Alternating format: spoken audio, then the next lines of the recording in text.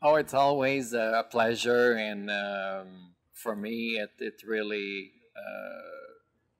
I love it to come back to Bromont. It's such a great town, and I have so many great memories of Bromont.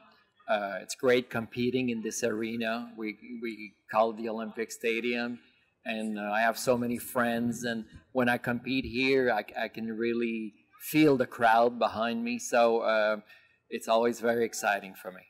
Oh, I think I've had many highlights. Obviously, winning the World Cup final at the age of 19 was probably one of my biggest highlights. Competing in Los Angeles in the Olympic Games that same year, Korea, many World Cup wins around the world. Just competing on Canadian team, on the American team. It's just, I think I've had a great career and I wouldn't change it for anything.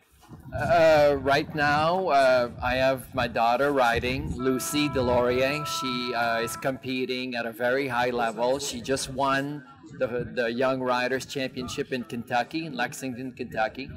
She's riding great. She has a really nice horse called Esther, and she will be competing here in Bromont on Thursday and Friday. So it's very exciting, of course, being my daughter and doing so well.